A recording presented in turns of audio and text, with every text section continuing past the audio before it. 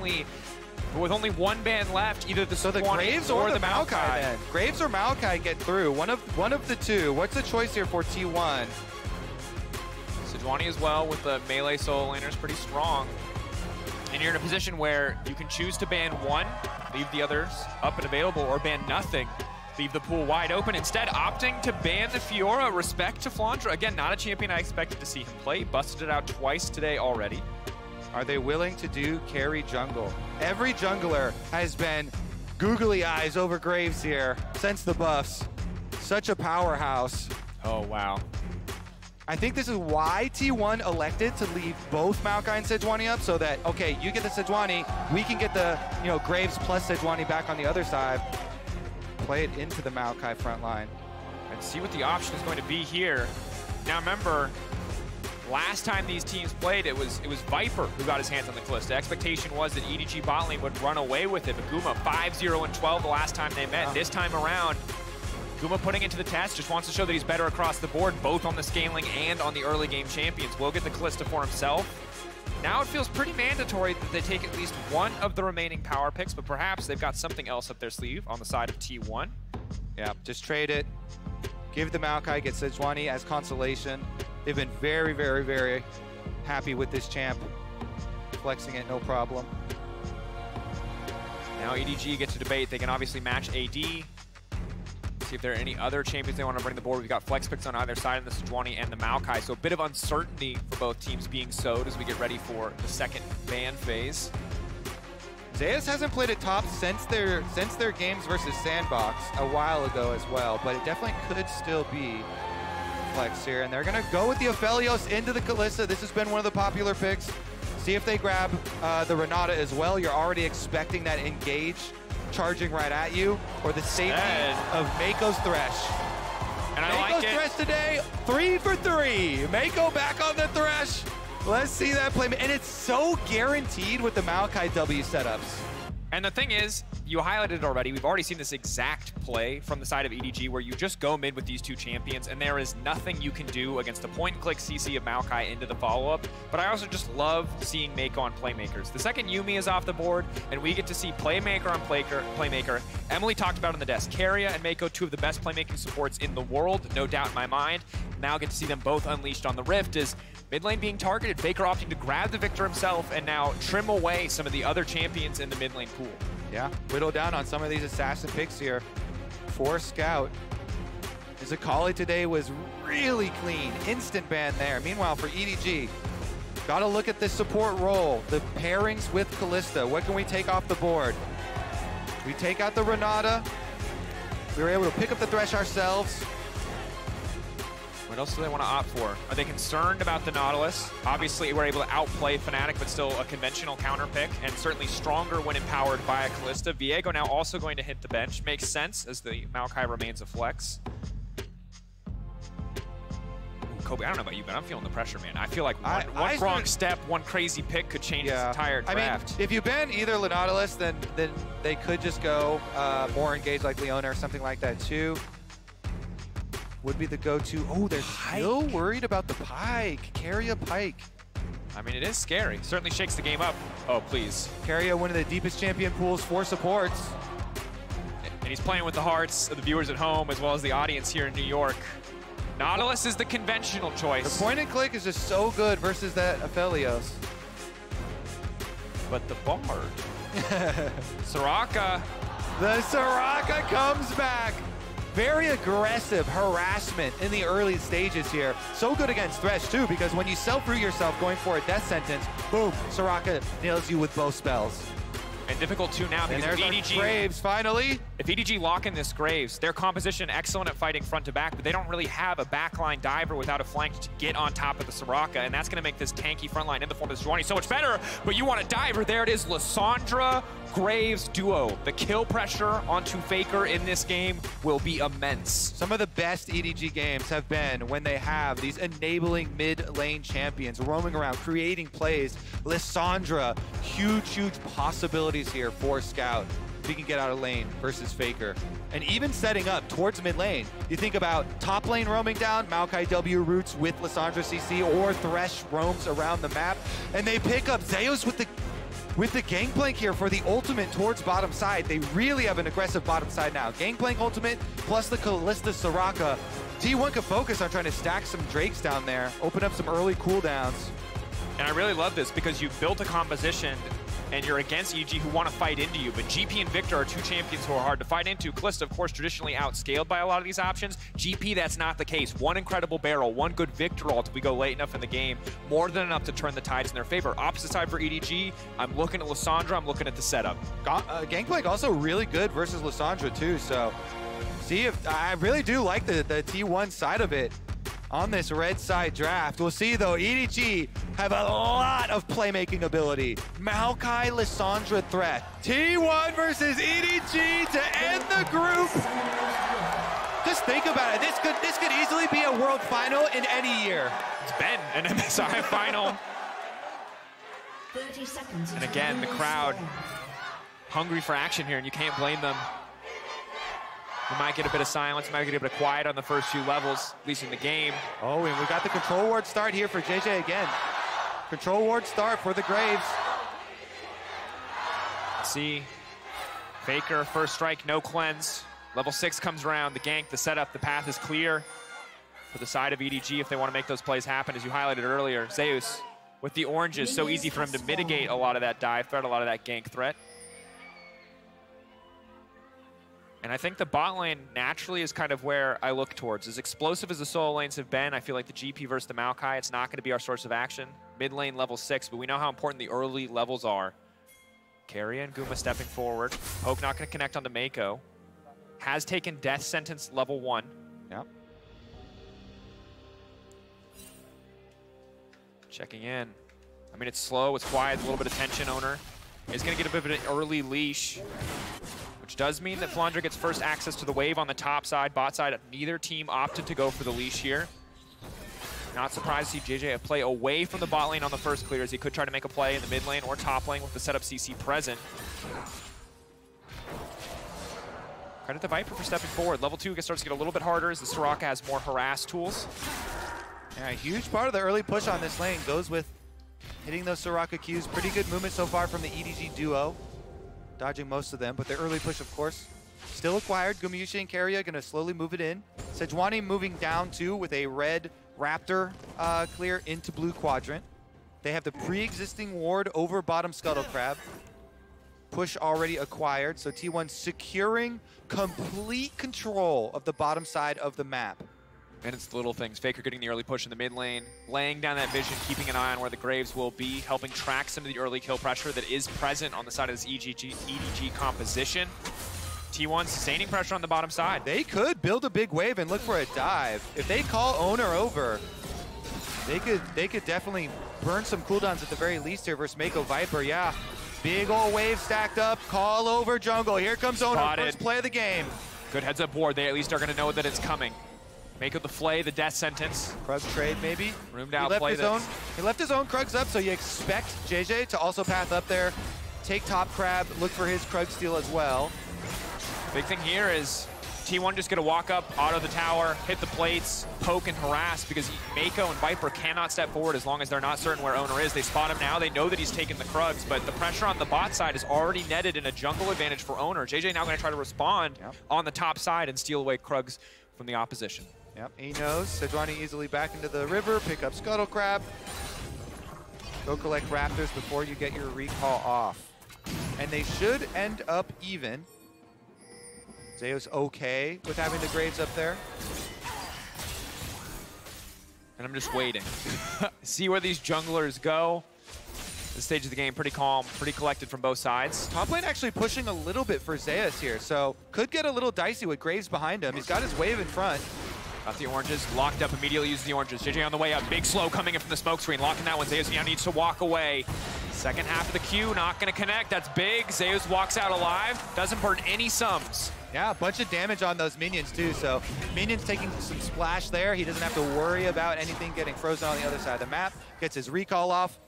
Zeus holds his flash, doesn't panic. Yeah, credit to him. Of course, small goal lead for Flandre for now as the wave. This is just a little bit from Zeus. TP as well, advantage, but you imagine Maokai will be forced to come back to lane. Faker just trying to cancel the back here, threatening Scout. Good hook. But no real follow-up there on the bottom side. Keria and Gumayusi so hard to bully out of lane. They have so much sustain. You can tell the tension here in the crowd to top the group. As soon as one skill lands, teetering on an edge. And of course, when you don't know where the junglers are, that is the kind of pressure that you're under. A single piece of CC hits and there is the follow-up. Fall down very quickly, and again, small advantages for either side could mean a lot as we move forward. 5 minutes in, Herald still 3 minutes out. See if T1 can use this opportunity. Getting some canceled recalls here for Viper and Meiko. They're very low. They have no more sustain left. No more potions for Viper. 50% health there on the Aphelios. And the wave getting pushed in once again. It's an early move for T1. They decide not to recall and go for the plate money. Ooh. One auto there, getting it dangerously close. But you can see the longer they keep Viper in this lane without backing, the bigger the CS lead feels like it's going to get. Again, you highlighted already, running out of mana, running out of health. Finally, at least Meiko will get it back. You've got JJ in the area covering, making sure that the no dive can come through. I wonder if Meiko goes mid with his recall then. Boots purchase for him. Could try and get some mid vision set up. You are now hitting level 6 on the mid laners. This 6-minute mark is where you can have really big mid lane plays. Lissandra with the ultimate. But they're not even going to clear out one of these gank paths. Control ward exists around mid to the top side. And we have an Oner move towards top side while JJ moves towards bottom. JJ coming down. Meiko, is he going to commit the flash? Slow already coming out. Guma just forced to flash because he's not certain. He can't see where the hook is going to come from, so just flashes early in response. Exactly. The smoke screen, such good gank setup just itself. So very efficient move there for JJ. Clears out the control ward in the river as well, trying to establish control here for the route to gank through mid and bottom. And you can see immediately how far back Faker is playing, because he knows now that 6 is here, now that he doesn't have a cleanse or opted not to take a cleanse. The pressure is on. They're still going to commit to it anyway. Flashing out, but Meiko, he's there with the hook, the lantern, the follow-up. It is textbook focus around mid lane. Faker going to try to walk it off, but the ignite is there. Yeah, a false sense of confidence. You see the jungler walk across your whole lane. JJ plays his part perfectly. Look, you don't have to worry about a gank. You know, I cleared the ward.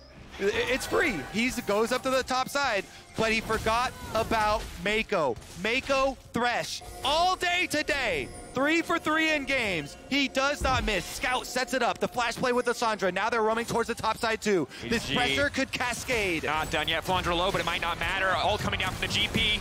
Zeus caught off to the side. Scout ready to go over the wall, locking him down. Zeus flashing out to safety, getting away from the Ring of Frost. That's going to be big because Oner is on the way up. JJ has to be careful not to overextend. Flandre so incredibly low. Excellent response from the side of T1. They get the flash from the GP, but they will not take his life. That play is why clearing out this vision between mid and bot is so critical. That gank pathway, both for jungler, but also for support. Meiko Thresh, making it happen again there for EDG. And the first blood money goes right onto Scout, 2 stacks onto the Dark Seal. So Faker, teleport had already been used. He walks back very quickly though, gets a turret plate in answer for the attempt at Zeus's life. Yeah, these early item buys, especially if Scout is going to offer the Everfrost, are just so incredibly critical for team fighting. Offering more utility, more burst damage for Lissandra as well, making the resets easier. As they could have taken the bad end of a trade there. Guma and Keria still playing very far forward, but XP advantage in favor of EDG for now. They reestablish control ward presence in the river here for T1. Immediately, Oner goes in for the red buff contest. Leashing it himself. Sejuani doesn't do it very quickly, but JJ will stop at Raptors, so that's going to give him enough time. He's got Smite, no problem. It is secure. Level 6 Sejuani, fully operational. And you can tell how close this game is and how much it means to both teams because neither side is risking overly aggressive moves to try to force Drake. Recall timers are being used for buys, for laning advantages. Neither side able to match a significant enough lead that they're able to take one of these big objectives across the map quite yet. And you can see there, Scout, he then takes the couple seconds from mid lane, push out, then move into the river, clears that control ward immediately. As soon as JJ says, hey, he took my red, he must have put it down another control ward. Go clear that thing out. That is our path to playmaking here. Scout, though, has stealth ult. Just spotted him.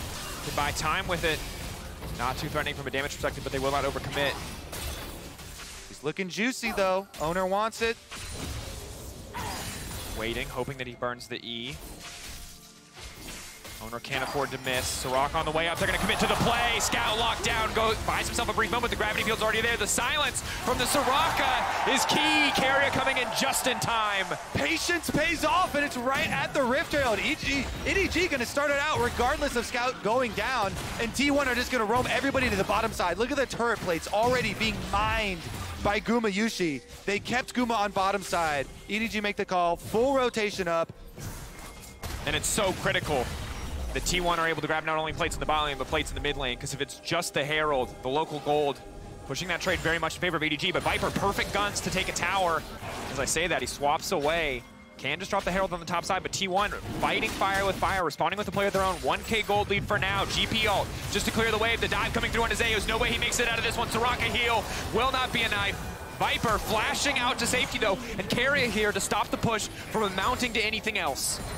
Soraka by herself, not too scary though. Faker's teleport is not even quite up yet, so Faker could not even teleport to tower. A couple more seconds on it. Maybe when the cooldown comes up. Herald. Can the Herald charge before the teleport cooldown is up? I think they're gonna blow it up, yeah. Trying to get it down. That thing is gone. 2.5 plates, gonna shred through it. EDG grabbing first tower of the game, now finding themselves the gold lead. Good heads-up use of the Herald. Scout already covering the bottom side to stop Guma for pushing for anything else. Ooh, one more. One pistol shot. Ooh. Doesn't mean much yet, but might mean an extra easy 600 gold later in the game.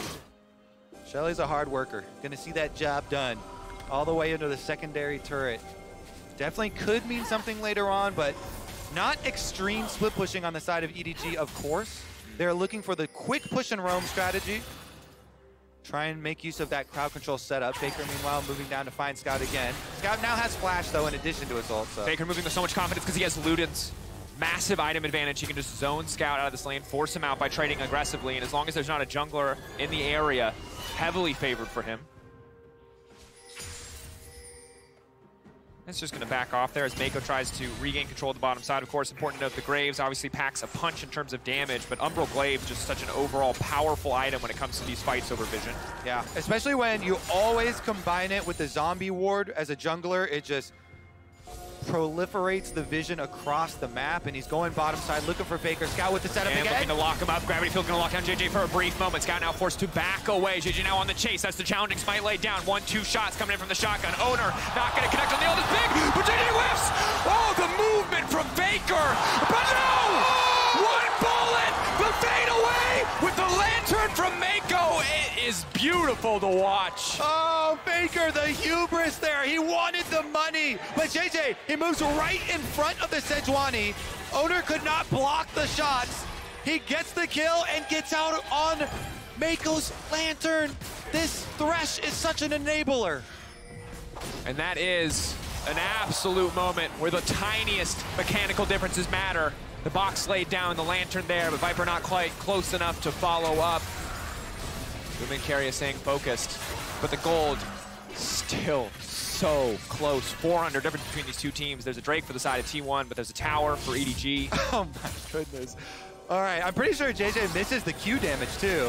So yeah, Scout, it gets flashes with the ult. JJ doesn't get the Q damage or the R damage. He's also gonna get juked on the R. But as long as he eats the stun, Faker comes back in, and JJ just moves across the Sejuani, gets the auto there. You gotta have a body blocker. Because at this moment, he knew he made a mistake. But and then the Meiko lantern there as well. And the thing I love about that is even in a serious game, even when the stakes are high, both make Faker grinning, JJ grinning, they both know what happened there. Yeah. You just gotta respect it. You missed the Q, you missed the R, but you hit the I. You gotta play it flawless. That's the pressure when the gank comes through. Viper and Meiko reestablishing control of the mid lane. Only gonna get harder for Flandre to sit in lane up against Zeus. As the Triforce already completed, it looks like Collector on the way. Obviously very powerful with the GP ult. And Kobe. This game is delivered. Thus far, it has been exactly what we wanted. It is no longer one team out-drafting or styling on the other. It is neck and neck. It is toe-to-toe, fist fight across every single lane. And it's going to be very interesting to watch. Oh, Zeus! He's hitting the barrels. The cats come out. But they're just a parting present. Down the whole forest there, Daniel. Oh my goodness. He's full health too. Faker on the other side though, again. JJ back for round 2. Oner's waiting for him.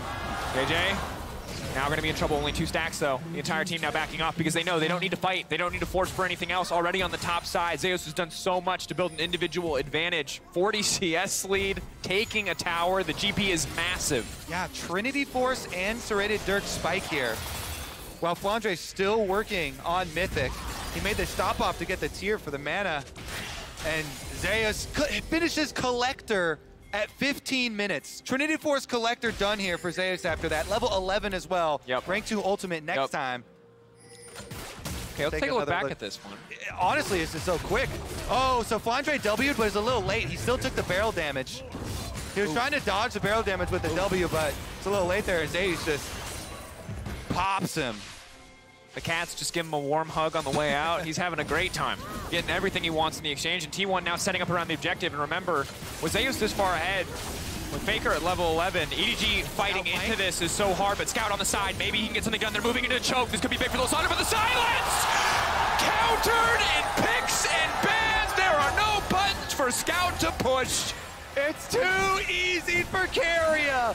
Puts the silence field right down on that claw, but a Scout takes it and instantly blown up. And he couldn't help it. 5 members there. Would have been a 5-member snare. But Keria knows it's the best option. Another lamp! Oh, man! Take this champion away! The silences are too clean from Keria. T1 pulling ahead, 2K gold lead.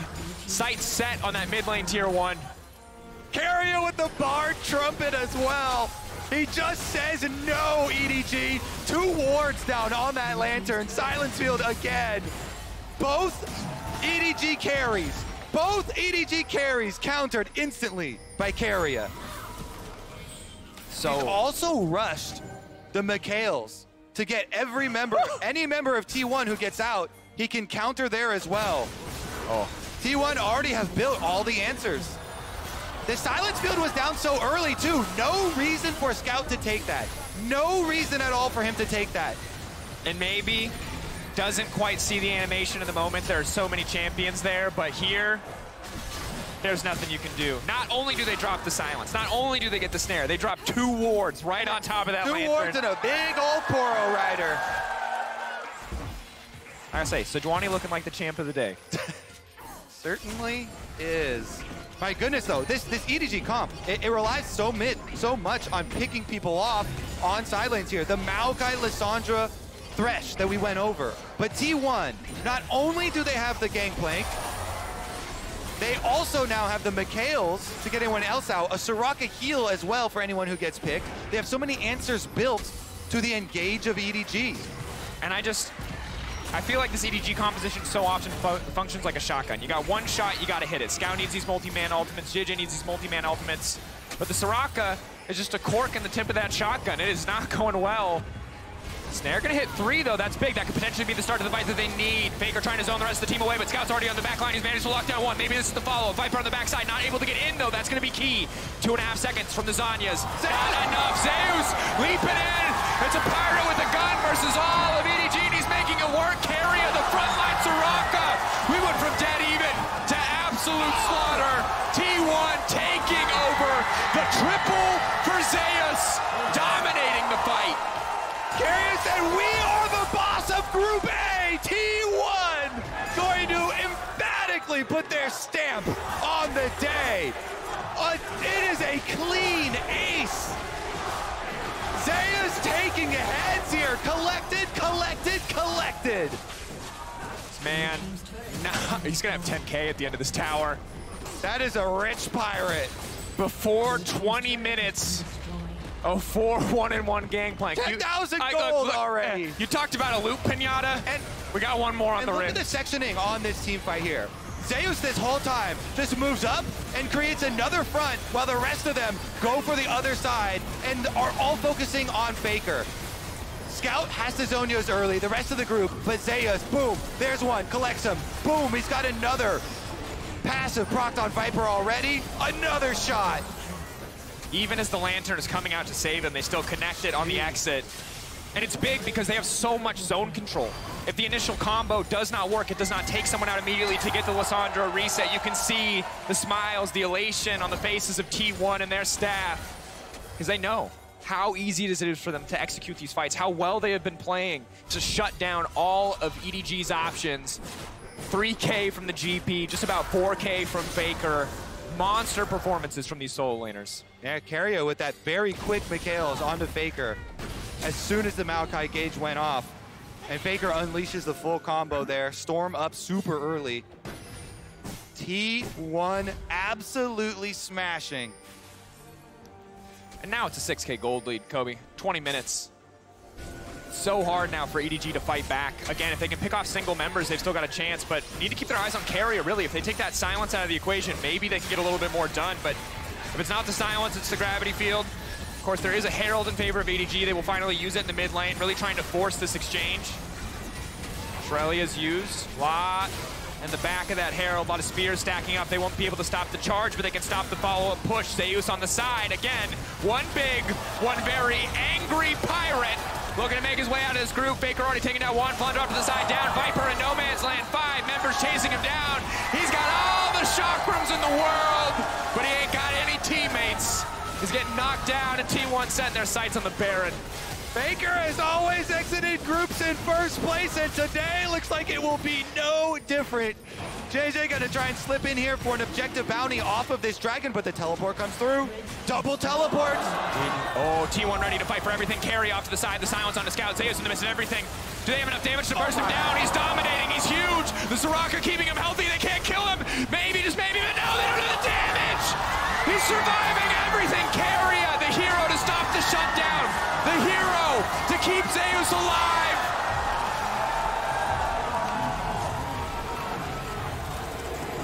There's nothing else we can say. New York is saying it for us. Tight, close game, first 15 minutes. It takes one fight, absolute confidence and execution from the side of T1. They are dominating EDG. So clean. Started out, Oner with the ultimate here, over onto JJ. They try and peel with the Maokai ult, but look at this. It's Zeus with the Chaos Storm. Faker and Zeus run the entire team away from Viper. The two T1 carries run them off, and then Viper's got no team left. He's been running to the pit by himself. T1 with Baron buff now. Oh, Flandre running. No, Meiko can't even speed him out to safety. T1, they're so far ahead now. The execution's already been fantastic, but now the gold lead feels nigh insurmountable.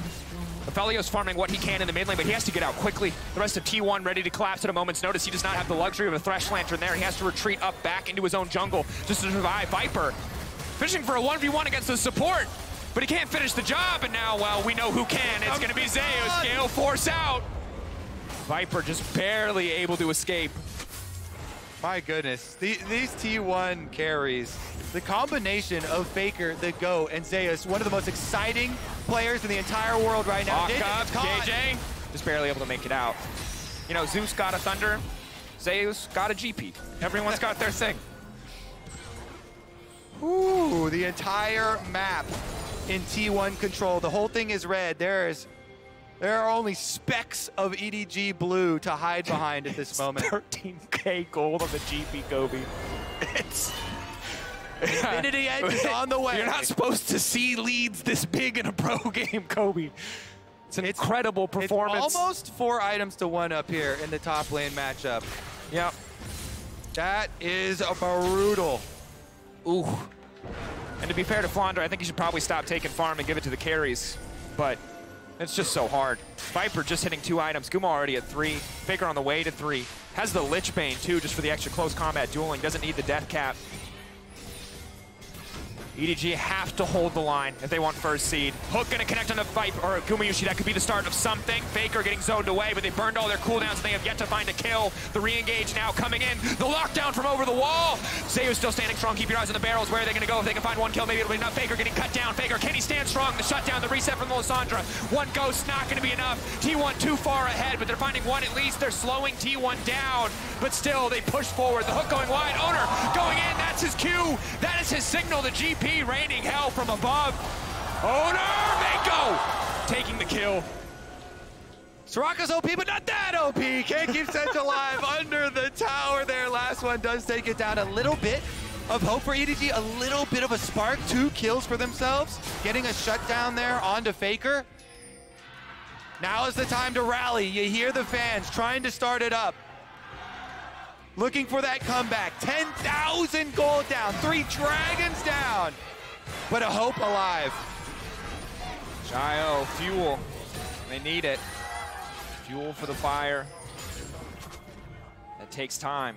That's all EDG need. That's the hope that they're buying themselves. A few more minutes to farm to get stronger, but despite the lead T1 built, EDG still managed to make some things happen. Yeah, they engage on both sides. Flandre flashes on Faker while Guma gets hit with the Meiko death sentence there, but then Zeus comes to push him out. They re-engage onto Faker right out in the open. Scout uses the offensive ult so they can get the shutdown.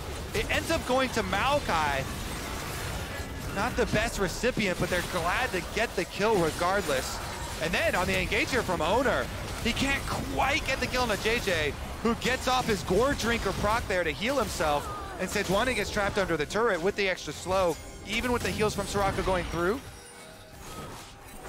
And now we've reset the map. The siege stalled for now. EDG fighting just to get out of their base, fighting for a bit of control, but there's a ward behind them already. Now the TP flank threat is not massive in most circumstances, but with this GP so fed, it is still a concern. You can see the death brush already set up. They might not have a Heimerdinger, but they know how to wait in the fog of war. Both sides waiting for the face check. It's gonna make it happen. And you can see, it could just be one final 5v5. Autos have to come out to stop the barrel. They can't afford to let it proc. Tension palpable. Gonna try and push out mid here. EDG make a rush on the wave, but T1 gonna get early priority towards this Ocean Soul. Dragon has arrived. They have Rend also. They can burn it down. EDG have got to go now. It should be impossible to steal if they get the full setup. JJ now moving over the wall into the pit, but it's still 6.5k health on the objective. EDG zoned away. They're waiting for the cannon barrage to expire. Big ulti coming off to the side from Viper, but he doesn't have the damage to back it up. Who can get the Drake in the end? It's the Red. It's the Ocean Soul for T1. This has to be it. EDG have to take this fight or the game will fall apart. They start off with a good exchange. Already the Sejuani gone. Zeus firing back one in respawn. The Kalista now flashing forward. Guma, fearless, leaping into the face of EDG. Viper running from the hills. T1. Domination. They get the soul. They'll take the game. They're TPing just for a bit of a fun. There's nowhere for Viper to go. Zoned out. Gale forcing away, but he will be cut down. They will take their time. But T1 in group stages are an inevitability.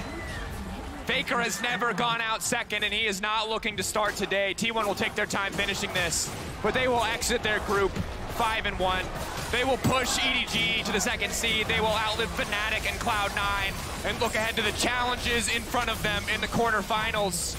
EDG perhaps one last desperate stand. T1 ready for one more fight to seal the deal. Zeus legendary. Scout off to the side, gets a massive shutdown, but it is too little. It is too late. They will run, but Guma knows what he wants, and it's the win. More than the champions in the fountain. T1 leaving his first seed.